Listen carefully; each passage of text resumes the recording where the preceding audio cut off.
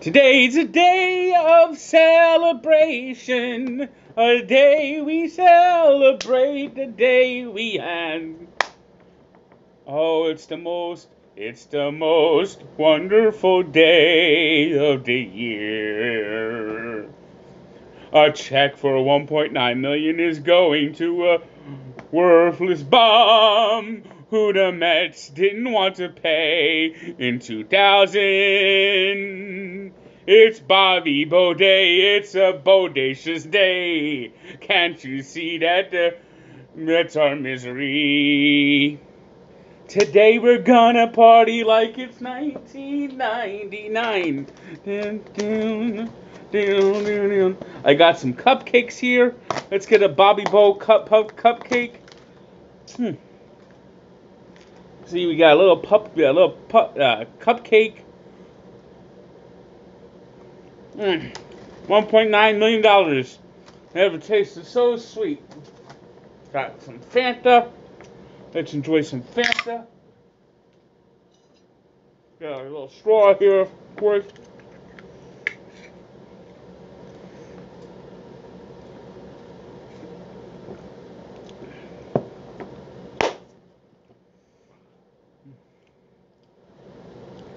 It's the annual day that the Mets give $1.9 million to a player a year.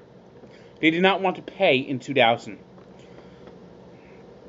This short-sighted clusterfuck of an organization didn't want to pay Bobby Bonilla $6 million in 2000. So now they're paying him $1.9 million annually for 25 years.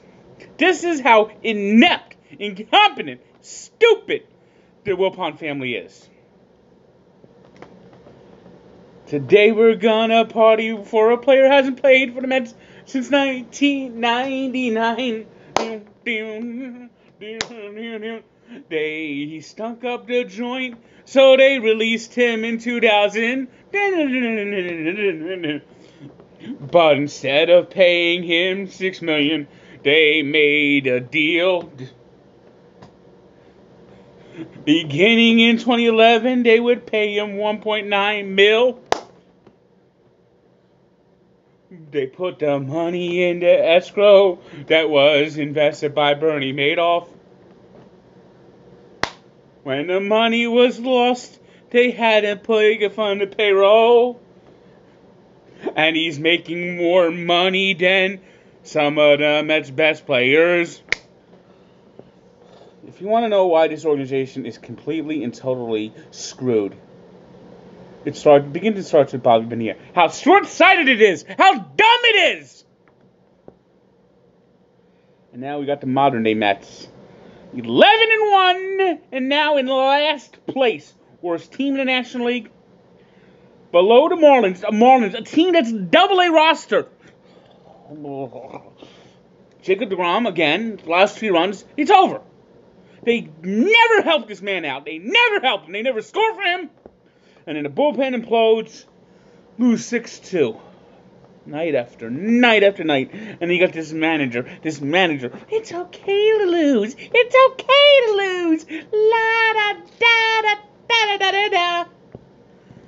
I hate Mickey Callaway. I loathe Mickey Callaway. I can't stand Mickey Callaway. If he's back next year, I will not renew my season tickets, my Saturday plan. I'm not even, right now, I don't even think I'll order, I don't know if I'm going to renew my plan.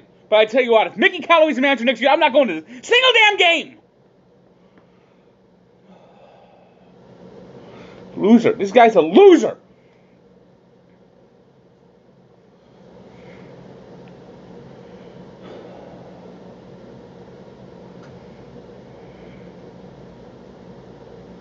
And losing breeds losing. A loser breeds losing. You got Jose Reyes, who doesn't run out a ground ball. Jose Reyes, you get rid of him. That's how you start sending messages. There's no message sent here. Losing is okay. There's no accountability.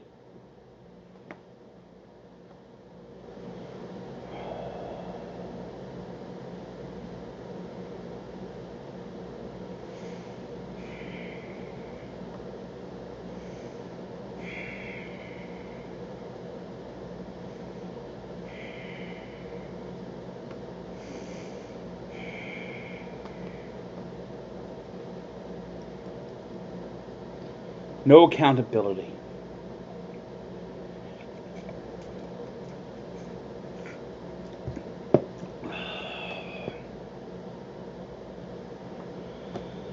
Elsewhere, Red Sox battle back. Now retake first place in the American League East with an 11-0 win over the Yankees. Rafael Devers led the offensive attack with a grand slam. Sonny Gray. If the Yankees have one guy out on their team, it's a major disappointment. It's Sonny Gray. And he stinks at home. He stinks. And, of course, they went up against Chris Sale. And it was come sail away, come sail away, come sail away with me. As he just shut down the Yankee bats, 2-hitter. Although Sale only allowed 1 hit in 7 innings, so just absolutely dominant effort by the Red Sox. So Sunday night it will be the rubber game. And it's all on David Price. David Price never pitched well against the Yankees and looks like he's afraid of the Yankees. He's got to come up big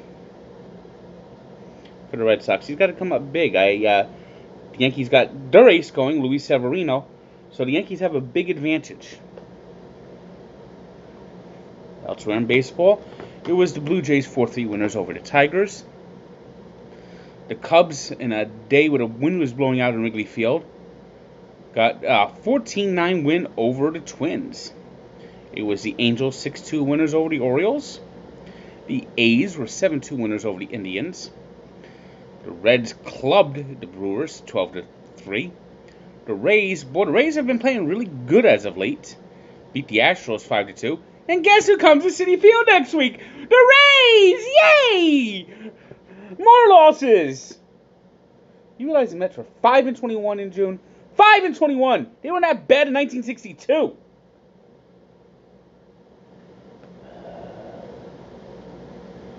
Phillies edged the Nationals 3-2. It was the Rockies 3-1 winners over the Dodgers.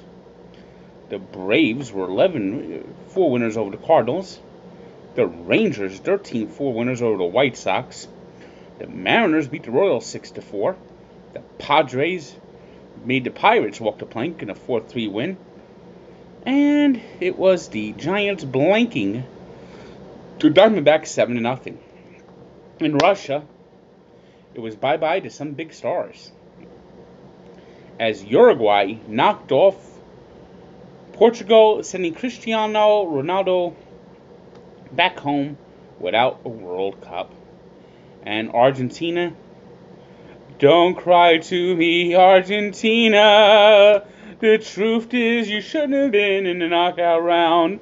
You got lucky, but you played like crap the whole tournament. Lionel Messi is a shrinky-dink. Don't cry to me, Argentina. Messi's career ends without a World Cup. He was great when he's playing in club play, but when the chips are down, he shrinks. Don't cry to me, Argentina. Your World Cup hopes are over. A 4-3 loss to France. You got into your pants and you're going home. Today's 3 stars are Chris Sale of the Red Sox, Edison Cavani of Uruguay, who had 2 goals in the win over Portugal, and Kylian Mbappé for France, who had 2 goals in their win over Argentina. Today's birthday shout-out goes to one of the top players in NHL who did not play in 2018. It looks like he's retired. Turns 41. He'll definitely be a Hall of Famer when his eligibility comes up. Jarome Iginla. When he gets in, he'll be the 3rd black player in the Hall of Fame, joining Grant Fuhr and Willie O'Ree, who just got inducted this week. So happy 41 to Jarome Iginla. And we take a look back to 1990 when Andy Hawkins threw a no-no. Oh, no! Yes, the Yankees lost the game 4-0, and their pitcher threw a no-hitter. This was when the Yankees were a bad team, and this was rock bottom. An embarrassing loss. Jim Leyrich dropped a fly ball in the 8th inning, allowing 3 runs to score. Jesse Barfield dropped another fly ball on the next batter. It was sheer embarrassment at Comiskey Park. Check out the full story at Barstool Sports. It's Sports Encyclopedia where sports history lives. Good day.